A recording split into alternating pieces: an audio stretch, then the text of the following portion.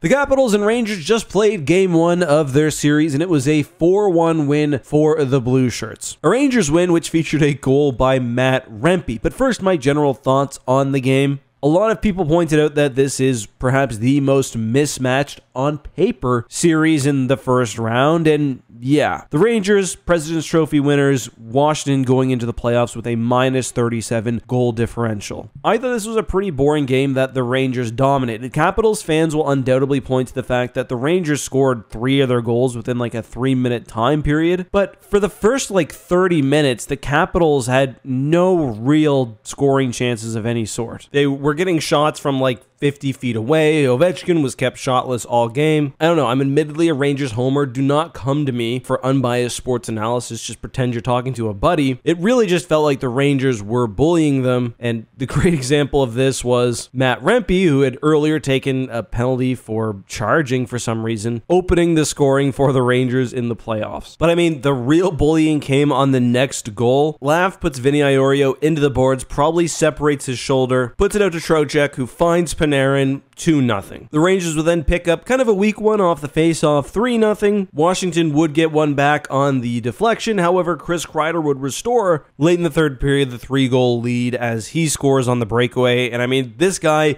is so excited every single goal he scores. You gotta love it as a Rangers fan. But that was the game. Listen, anything can happen. Do not write the Capitals out yet, but they're going to need to bring a lot more if they want a chance in game 2 and in the series. But that's all from me, guys. Until next time, see you soon.